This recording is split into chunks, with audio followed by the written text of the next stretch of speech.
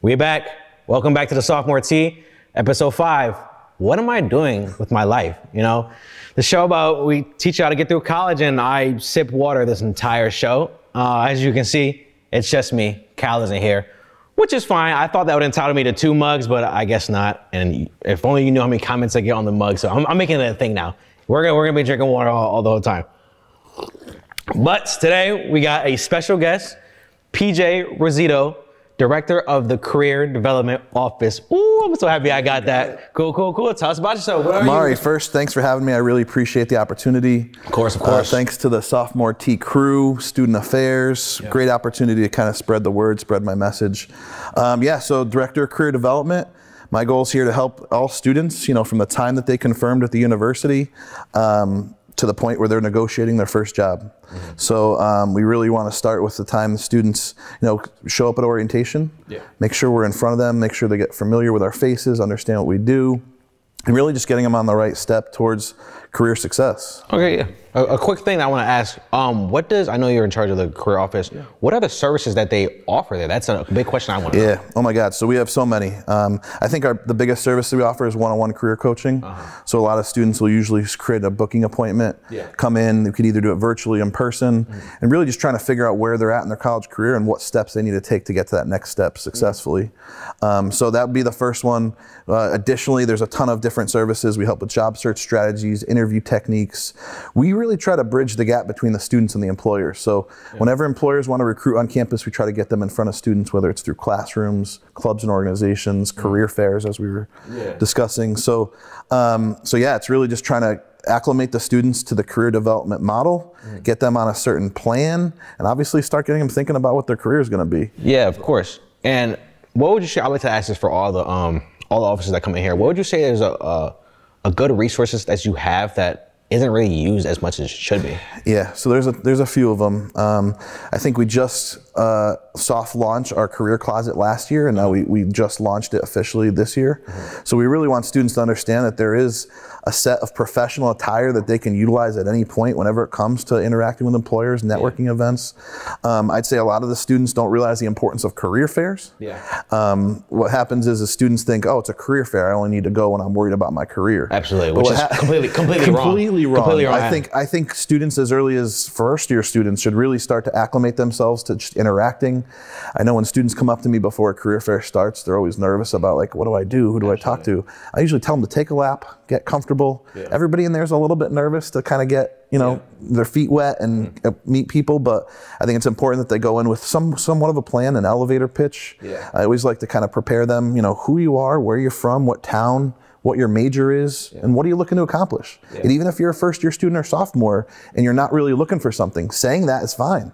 I think that's admirable. The employers might be like, oh, this student doesn't even need anything, and they're still going out of their way to meet me and introduce themselves. So I think there's always something students could take advantage of. Whenever they see something that says career development on it, they should consider attending because it could develop them. Absolutely, yeah. And I started to get more in tune with career fairs now, and I really should have. As someone who's a senior and I got almost a year left, I definitely should have been going to these kind of things since freshman year. They're super dope. And I think part of it was just definitely that nervous factor of it. Just thinking about what am I going to do when I'm gone? It's it's scary, and that's probably the biggest thing. How would you say someone should prep for that kind of stuff? I know even now I'm like, damn, what do I do with my resume? What should I wear? Things and such like that. I know you guys got the career classes, which I need to tap into because I come in there wearing whatever. But yeah, how would you say you should prepare for those things, mentally, all such as that? Yeah, so I think there's a couple different things. I think when you first are attending a career fair, I think there's 2 things. You want to obviously be presentable. So I at least tell students that business casual is encouraged. I don't think they should not go to a career fair because they feel underdressed, because I think an employer still values the interaction. And I don't know if they'll remember long-term what they were wearing, but I do think it's important that they make sure that they're dressed appropriately. Additionally, I kind of have a whole resume philosophy, but I think when it comes to the resume you use for a career fair, fair, it'd be something that can kind of show and highlight all of your skills. Yeah. When you're applying to a specific job, you want to know what the job's looking for, what the hiring manager is looking for, and you want to create an application for that. Yeah. But for a career fair with 50 companies in a room, you want to kind of show and highlight all your skills. So I would encourage students to bring a resume that kind of highlights all aspects of their college career, including their major, clubs and organizations, volunteer and community service, as well as any experiences they had in the job force. Yeah, absolutely. And I know as an engineering student, I know it's like required to go and get an internship. So when I'm going to these career fairs, like, hey, I'm looking for internships. And I know for those who don't need one, they're kind of looking for full-time jobs. And damn, I really forgot where I was going with that. No, it's okay. So for me, it's important that students know that internships are extremely important. I think every student should at least complete one before they graduate. Absolutely. And I think you're lucky. I think when you're in a major that requires an internship, you're forced to do it, and then you have that experience when you graduate. I actually feel for the students who don't have that built-in internship requirement, because you said need to. I think every student needs to. And if it was up to me, I think it would be a requirement university-wide. The student does some type of experience, whether it's study abroad, an internship, a co-op. So I think it's important, and the number one thing I find that most students have when it comes to not finding a job right away, it's the students who didn't have that pre-graduate experience. Absolutely. So if I had a tip to tell students when it comes to what's the most crucial thing to help me make that transition in my career, it would be to get some experience in the field that they're going into prior to graduating. And I remember in our first few episodes, I stressed on how important like these internships are, and really how important it is when you leave, you know, and sorry, it's gonna the whole episode. It's gonna be a lot of that. Get used to it. One thing that kind of pushed me away from these internships was kind of work-life balance. I know, like, I'm a full-time student. You know, I feel like the only time I was able to do these internships was like summertime. So that might be the prime time. And I know earlier we had talked about co-op, so maybe you can go into that and how you can balance that kind of stuff. Yeah, I of course. It's important. Yeah, so for me, when I look at the kind of the 4-year career development plan model, I always encourage students to focus on the summer after sophomore year, and the summer after junior year is a perfect time to complete an internship. You could really complete an internship at any point during the year, even during a semester. But as you and I both know, with a full course load and you possibly working, that could be, you know, only a 10 to 20 hour a week internship, where in the summer you can really get that full experience of like that 30 to 35 hours. So another thing I want students to know too is that it doesn't need to always be labeled as an internship. Even if it's a part-time job or temporary job they do in the summer, getting experience in doing the work that you could see yourself doing post-graduation is key, whether it's labeled as an internship, whether it's a part-time job, or whether it's a temporary position. Now, there are these things called co-ops, which are extremes form of internships. What happens is you actually have to register it with the university. You're signing up to work at a company for 6 months at a time. Typically it starts in January and goes through June, or goes from July and go through December. And what we make you do as a university is actually drop back to a maximum of 6 credits. So you're actually like a part-time student and a full-time employee.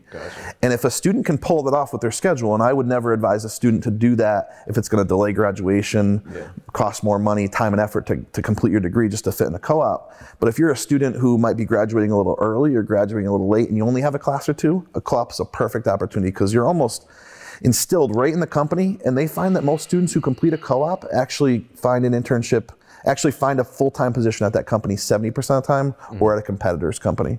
So I think the co-op is the most valuable undergraduate experience you can get. But like I want to tell all students, getting prior work experience, no matter what it's labeled as, is extremely important. And I know now going to the internships, it is not that easy getting these jobs sometimes. Like, I've gotten rejected so many times, and I'm like, hey, I'm a great guy. You know, I feel like, my question is, how do I make myself stand out in this competitive job place now? Like, ever since COVID, I feel like it's impossible to get a job.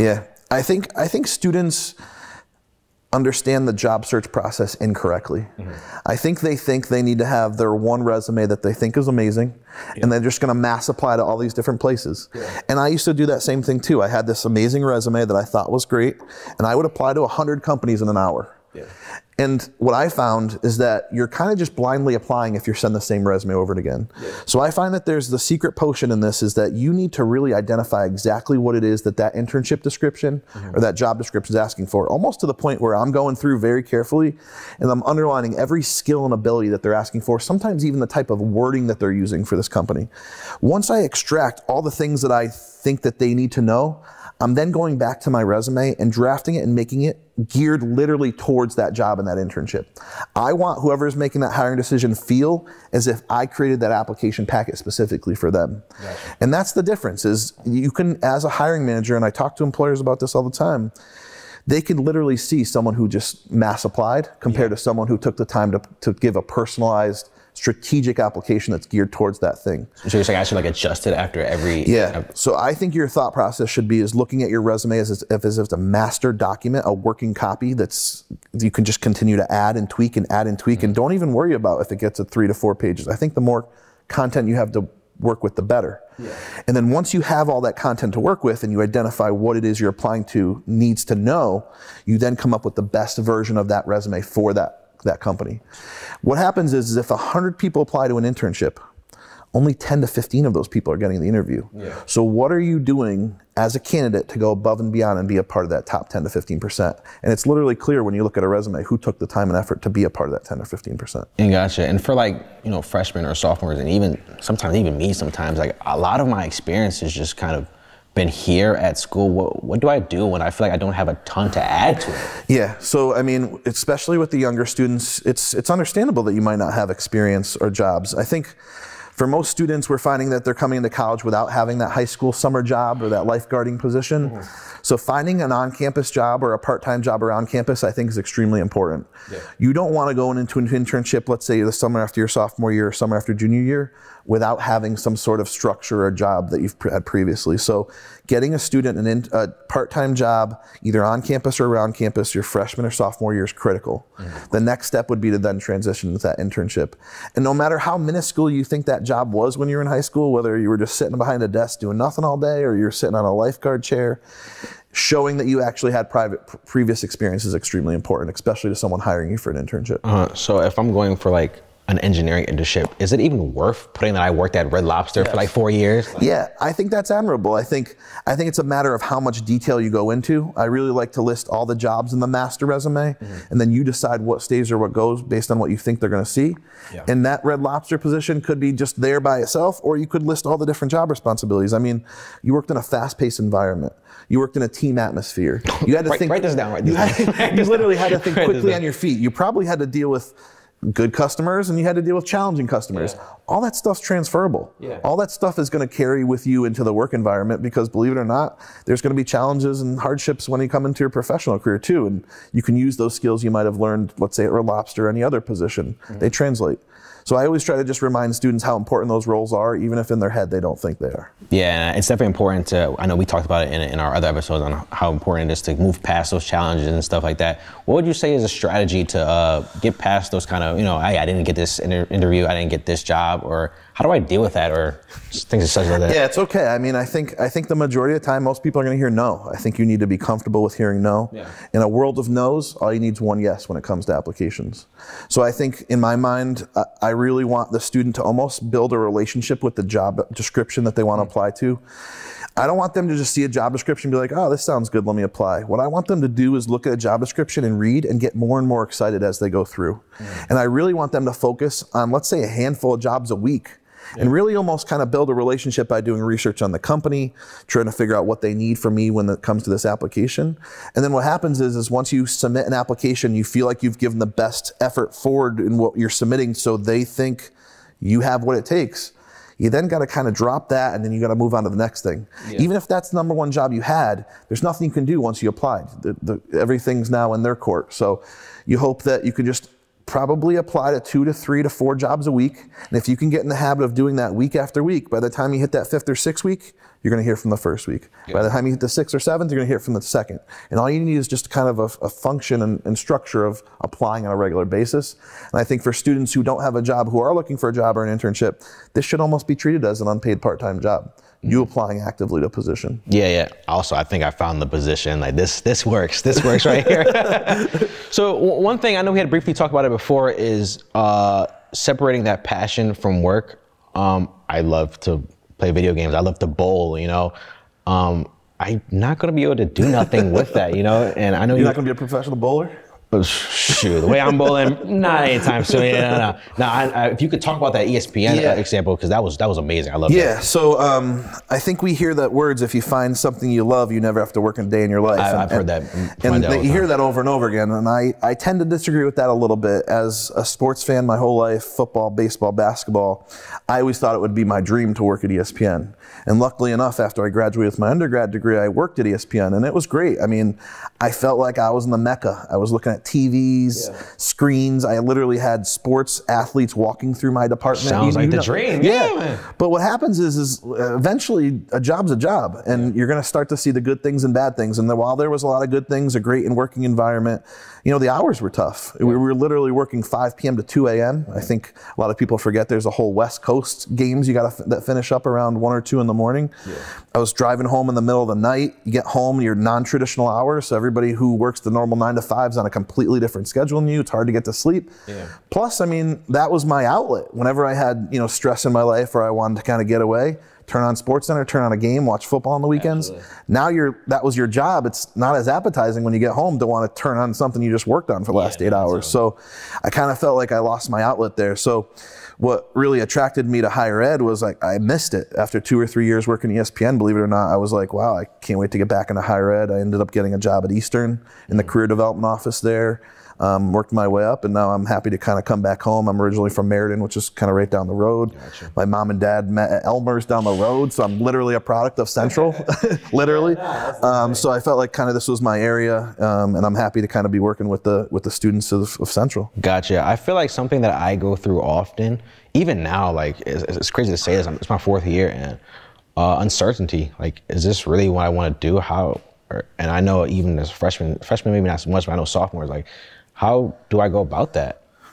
I feel like that's something I question myself all the time. Yeah, it's an important question. I mean, I find that it's extremely important to start considering that early, because I don't know, if I remember back in high school, they started asking me, like, do you want this class or that class? I'm like, I didn't even think about that much. Like, do I want a keyboard? Or, you know what I mean? So it's like, so when I got to college, it was important to let students know that it's okay to be undecided or uncertain. I mean, a lot of times I think students pick their major based on like what their aunt told them. So and who knows if their aunt knows what they're talking about. So I think Central's unique in that we have an exploratory office for undecided students. And I really do think students, if they're really unsure, should take that 30 to 45 credit mark to decide if they want to pursue a certain major. Take that first semester, 2 or 3, to really focus on all the general ed courses, figure out what you want to do. And then by the time you hit that 30 to 45 credit mark, now it's time to make a decision. If you're still uncertain, go with a path of least resistance that you find most interesting. And I honestly find if you just kind of continue to follow what you enjoy doing, what you find interesting, and what you find to be productive and resourceful, I'd say go for it. I know that there are students who get close to maybe that last semester, maybe they did a student teaching position or clinical or an internship, and they think, oh, maybe I don't want to do this. Part of me thinks, let's get that degree and then let's restructure and figure out what direction we want to go in. So I don't know if I'm a student who's early on, I kind of have all the different, you know, paths I can take. But when you get later, it kind of gets littler and littler based on the resources you have available. But I think you always just kind of got to look for what makes the most sense and what makes the most sense for your career. Gotcha. So, I mean, I'm just gonna tug it out. But I remember at one point last year, I went through this like this change where I felt like I didn't want to do this anymore, and I looked at different careers, and I somehow found myself at nursing, which is probably the worst option. I told my parents, and they're always gonna support me, but they were like, yeah, no, you don't want to do that. So yeah, that's definitely that's definitely not something I should do. So someone in my position where I'm so late in my degree, you would probably just tugging it out. Yeah, finish it. Yeah. And you'd be surprised. I mean, Obviously, there's certain majors where you're an accounting major, you're going to be an accountant. You're in finance, you're going to be working with money. Yeah. But I think sometimes, especially if you're that special person who go with the flow, flexible, easy to work with, can understand and pick up things, be trained, sometimes it doesn't necessarily matter what your major is. It's more of the skill set you bring and the personality you bring to the company. Mm-hmm. And I think if a boss or supervisor or hiring manager finds someone that's easy to work with, that fit well within a team and can kind of fit into that company culture, I think they would take a shot on them if they might not have the ideal major that they're pursuing. So I wouldn't worry too much. There's not always linear paths when it comes to specific majors. Yeah, cool. I wanted to touch like into the deeper side of it. So as in this economy that we're in now, college kind of isn't really the thing anymore, or at least it's starting to be. I know everyone's talking about, I can just do trade, be a plumber. How important do you think a degree is now, actually? Yeah, I mean, I think it's extremely important. They're obviously the trades, but I think college gives you a baseline level of general education requirements that I think helps.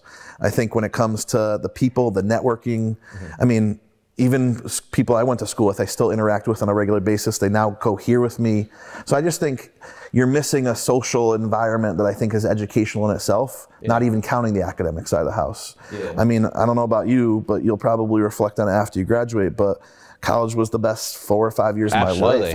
My best friend I met there. Most of the people in my wedding party I met there. I met my wife there. So while there are different ways to get to your ideal profession and your career, I think the experience in itself is worth the time, money, and effort. Yeah, and those connections. It was a running theme that we have, like making those connections. It's crazy how many connections you make in college. Like I wouldn't be where I am now. I touched on it before. Like I'm an RA now. The first 2 years I wasn't really doing much, and now that I'm an RA, I've met so many people, so many residents. It's definitely like increased the quality of my life. I feel like I'm on a path now. I have people that support me in things as such as that. Yeah, you're plugged in, man.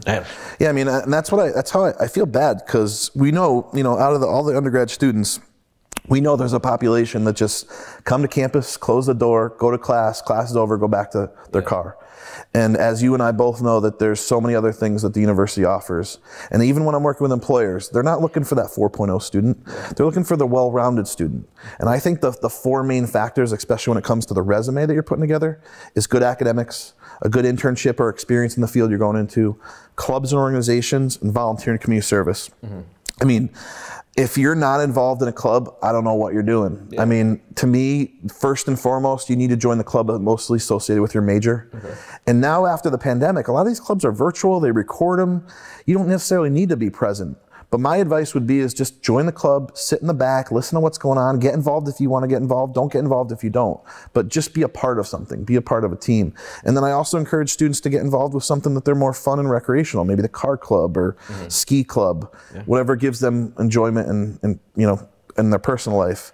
And then lastly, we have a whole community engagement office that their whole reason for being is to offer opportunities for students, especially in the surrounding community. So if you leave college and you didn't do a Friends of Rudolph or a Relay for Life or something to give back, I think you're missing out. And I think what happens is students who just got the 4.0, who did the basic and then go home, after they graduate, they're going to realize, oh my God, I missed all these opportunities that I should take advantage of. Yeah.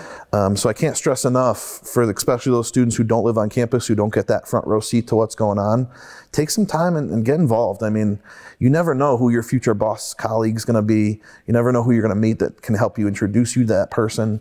So I just can't stress how important it is to take advantage of the entire college experience and don't let it pass you by, because once it's over, it's over. Yeah, especially like for those commuting folks. I commuted for a week. Like they have the roughest. I commuted and it was bad. I'd come and I'd stay for an hour or two and then just leave, not knowing that I was missing out on much. I didn't even know what the career office was. I just thought there was a bunch of classrooms here and some dorms. So yeah, there's definitely a disconnect that I feel like they need to get more involved as well. I get it. Yeah, I just feel bad because I think you're not only paying for your degree, but you're paying for the experience. And I think the experience could be sometimes the most valuable part of it. Yeah. So I do feel bad for students who don't kind of see it from that perspective, but hopefully they're watching this podcast and they'll hear it. Yeah, we'll watch it. Yeah. So for the career development office, is there some kind of like way that you mass get out information? I know some offices have Instagrams. Wellness told me they had a TikTok as well. Yeah. I didn't know. So how do you guys? Yeah, we're doing our best. I mean, we're trying to get any way we can get in front of the students. We have social media. I do a lot of email blasts through Handshake, which people have probably gotten from me. Definitely, if you're a student who's gotten an email from either myself or Handshake, check those out. I'm not just trying to like, get attention on something. I'm actually trying to offer you an opportunity. So if you see something, definitely open it up. But word of mouth, I mean, we're getting on the TVs. We're trying to use every outlet we can to kind of catch students' attention. And that's the thing. Yeah. Students have so many things that are trying to grab their attention with social media and stuff they can get involved in. It's definitely tough, but I think students need to make it a priority to make career development part of their college career. And it's not just something you wait for at the end. Yeah, and could you just go on more about Handshake? I was doing the headshots today, and I remember some kid that didn't even know what a Handshake was, or a LinkedIn. Could you just say how important those actually can be? Yeah, so we added Handshake a few years back. It's been a blessing. Most universities' career services office have some sort of platform they use when it comes to employer and student interaction. Yeah. For most schools across the country, Handshake's it. It's like the kind of the best model out there. Yeah. What students have to do is use their central email account to create their credentials. I've created an account for everybody. They just need to activate it. Once they activate it, what you can do is you'll have access to now a job database. I'm literally approving 50 to 100 jobs a weekday on that platform. So if a student comes to me and says, I'm having a hard time finding a job or internship, and I say, have you checked Handshake? And they say no, then they're not doing everything they can to find a job or internship. That's the #1 place I would tell them to look. Additionally, you can connect with all the employers who registered, and it's got every employer you could possibly think of. So you can like flag an employer, you could see who their recruitment team is. Anytime something pops up, it'll show it on your main screen. Additionally, all our career fairs are registered on there, so you could see what employers are coming ahead of time. You can kind of have a hit list of what employers you want to make sure you target when you go to the career fair, and then you talk to the others after you talk to those 10 or 20. It's just a huge community that allows students to, almost similar to like a LinkedIn page or Facebook page, where you can put your major, the clubs, upload different versions of your resume. Employers can actually be attracted to you on there and reach out to you for opportunities. Yeah. The sad part is right now we only have about 33% of our undergraduate students who've activated their account, and our goal is to try to get that number as close to 100 as possible. So I assume most of those students are the ones that do need internships or jobs, but we've been pushing Handshake since the students step on campus, and we're hoping that they activate that.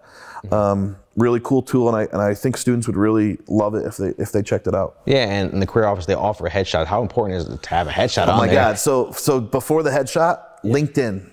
Every time I'm presenting to a senior class, I'll ask how many students have a LinkedIn account, and it's like 40%, maybe 30%. I'm extremely surprised because part of me thinks that like this generation of college students is plugged in. They know the technology, but surprisingly, LinkedIn's foreign to a lot of college students. I didn't know what it was like last year. So I'm surprised. So we actually have right on our website a LinkedIn guide that takes you step by step through the process of putting together what should be the best LinkedIn profile you could possibly put together. Ideally, it's pretty much your master resume like we were talking about before that kind of covers everything. The great thing about LinkedIn is when you are Googled or someone searches for you on the internet, it's automatically going to pop in the top 1, 2, or 3 searches. So if you're going for an interview, and a lot of times you'll be interviewed virtually during the first round of for an internship or full-time job, the likelihood that the person interviewing you virtually, they're actually Googling you. And if they see your LinkedIn profile that supports what you're talking about and doing, even better. LinkedIn has a lot of great features. If anybody is familiar with LinkedIn, I think the alumni feature is awesome. So if you went on LinkedIn right now and you went on the central page, you click on alumni, you could search the alumni by year they graduated and then keyword. So let's say for you go in and put 2020 to 2022 robotics, and it shows every person who's on LinkedIn who graduated from Central who has robotics in the resume, and then it shows them where they actually work. And now you can go in and connect with all the students who now work at Travelers, all the alumni who now work at Travelers who graduated with a robotics degree. Hey, I'm a student at Central right now. I see you graduated from the robotics department. Any advice you have for me? Can I connect with you on? It's a great tool. I also encourage students to get acclimated with professional associations. So every industry has professional associations. Marketing, American Marketing Association. Psychology, the Psychology Association of America. Most of these professional associations, there's usually like anywhere from 10 to 20 for each industry. Robotics has their own. You could go on to LinkedIn, follow these professional associations, and now you have professionals all over the globe that are experts in that field you can now connect with. You can read articles on what the latest, greatest things that are happening in robotics. All that stuff's going to help you when you go to that interview process, when they say, hey, what do you think about this? Or what do you think about that? Oh, I just read an article on this or that. This is what I think about it. And it just kind of, you almost want to like saturate yourself in everything that's going on in that industry so you're ready to talk about and answer any question that might come up. So you would say that connection with alumni is super important? Oh my God, yeah. So so LinkedIn helps with that. I think the headshots, as you were talking about, we want to make sure it's a professional headshot. It's not like your linked. It's not like your Instagram or Facebook where it might be you more like having fun or kind of a personal thing. You want it to be professional. We actually have free headshots right in our office. We can do for you, and we can actually even take it on the road. And do some headshots as well. But I think alumni interaction is critical, and you'll find that most alumni, especially who are working in the field, they want to like give back and talk to students. Yeah, one of the things that students might have received emails from me on is the Travelers Career Conversations. So Travelers has committed to sending CCSU alumni who work at Travelers either virtually or in person to campus for office hours. Yeah. And what these office hours are is students can sit there for 30 minutes at a time and just connect with them about anything. There's no job at the end of the interview. It's much more of an informational interview as to what it was like to go through the process. What were you thinking when you were in my shoes? I think the more you can build your network, let people know you're searching, and connect with alumni, I think it's more likely things are going to fall into place. Yeah, man, that's great, man. I'm glad you came on today, because you threw a ton of information at me that was great, and I can't wait to watch this episode, because there's a ton of information on here that not just but everyone who's watching this video can take from. So is there anything, closing remarks, anything if you were to hear one thing, like what would it be to these people? Yeah, I think if you haven't put together a career development plan, now's the time.